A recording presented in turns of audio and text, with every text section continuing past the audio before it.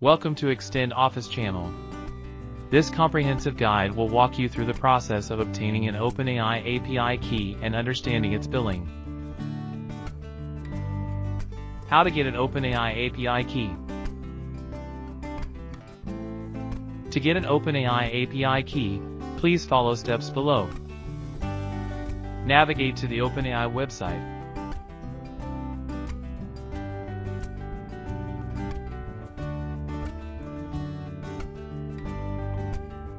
Login button in the top right corner of the website, click it. Then, in the new open page, click Sign Up, and then follow the website's instructions to complete the registration process. Once you've completed the sign-up process, OpenAI will send you a confirmation email. To verify your account, open the email and click on the provided verification link. Completing this step is crucial for securing your account. With your account now verified, go back to the OpenAI website and select the Login option.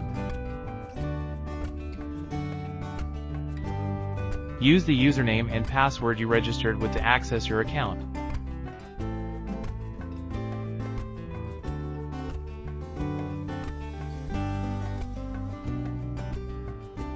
After logging into your OpenAI account, navigate to the left side of the web page and click on the API Keys section, represented by a lock icon. Now in the API Keys section, click the Create New Secret Key button to create a new API key.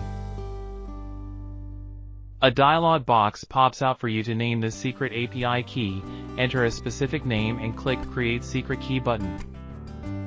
If you plan to have multiple secret API keys for different apps or organizations, it's crucial to assign each key a descriptive name.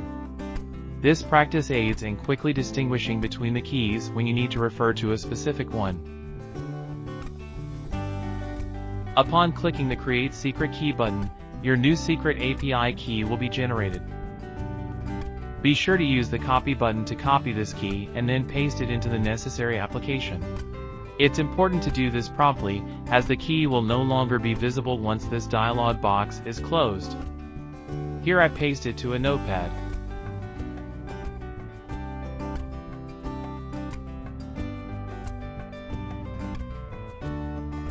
Click Done to close the box. Now you can see the API key is generated and shown in the API Keys section. Understanding OpenAI API Key Billing. Creating an OpenAI API key initially comes at no cost. New users on a free trial are granted $5 in credits, which are valid for 3 months. For getting details about how much you have used, please navigate to the left pane of the website and click Usage button. Then in the Usage section, you can view the daily costs and monthly bill. After exhausting this credit or upon expiration, you'll need to provide billing details to maintain access to your chosen API.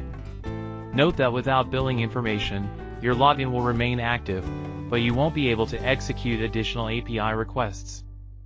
To set up billing, please follow the steps below. Click on the Setting button on the left menu. Then click Billing to go to the Billing Settings section.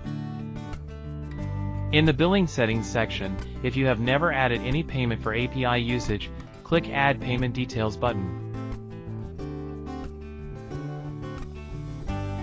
Then choose Individual or Company as you need. And add your credit card and fill details.